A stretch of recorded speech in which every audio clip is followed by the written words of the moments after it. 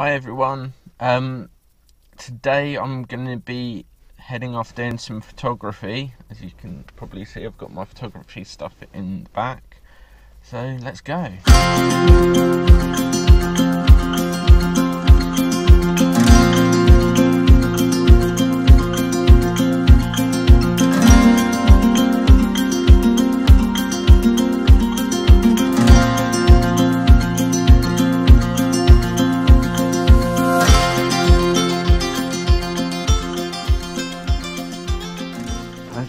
Okay everyone, I'm here at RSPB Minsmere. Sorry about the shaky camera, I forgot one important thing from my GoPro. Yeah, so when you arrive, they'll always give you one of these, which is basically, it tells you what sort of birds and stuff you'll see and where.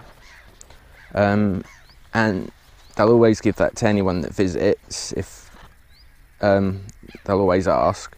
The other thing is if you're a member, they will not always automatically give you one of these, so it's always best to ask.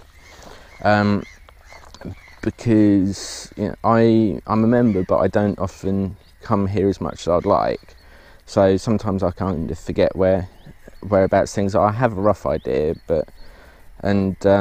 yeah, so that's kind of how I start my day here. Another thing to bear in mind is where the sun is. So using the map, just work out where the sun is, because otherwise you're going to be using Photoshop a lot more than you want to. But yeah, I'm here with my super duper lens, which is my 150mm to 600mm lens, which is actually quite a good lens because I can do some macro photography, but I mainly use it for the faraway stuff. Okay, so I'm in one of the hides. I'm in the one, I think it's called Treetop Hide. As you can see, that's the sort of view you get. There isn't a lot of activity here at the moment, but yeah, this is the sort of layout you get in one of the hides. One thing I should say about doing the action shots when you've got a bird flying is you basically have to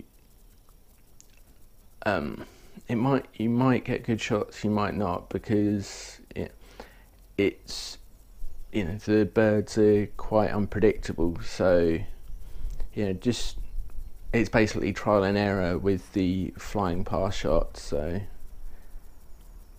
yeah, those are quite difficult, but with practice you can get good at those.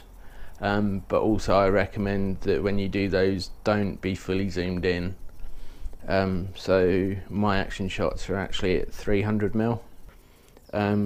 One thing to bear in mind is that if you're doing macro photography, really keep an eye where the sun is to you, because you don't really want to create a shadow. So yeah, when you're out in like I am today at an RSPB place, is